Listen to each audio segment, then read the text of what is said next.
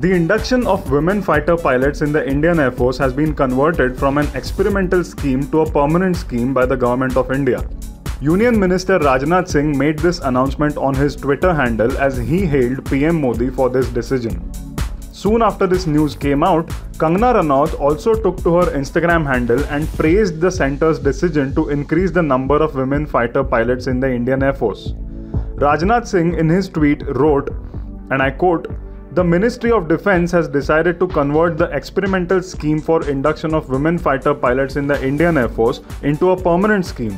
It is a testimony to the capability of India's Nari Shakti and our PM Shri Narendra Modi's commitment towards women empowerment." Kangana praised Prime Minister Narendra Modi for his decision to convert the experimental scheme into a permanent scheme.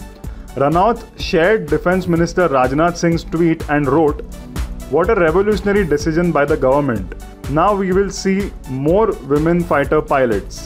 Ranaut herself will be essaying the role of an Indian Air Force pilot in director Sarvesh Mewara's next movie Tejas. Flying officers Avni Chaturvedi, Bhavna Kant and Mohana Singh were some of the first women to become fighter pilots in June 2016 at the combined graduation parade at Air Force Academy, Dundijal.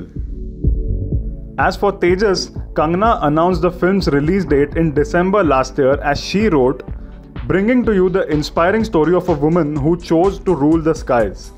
An ode to the Indian Air Force. #Tejas. Releasing in a cinema near you on Dussehra, 5th October 2022. #Armed Forces Flag Day."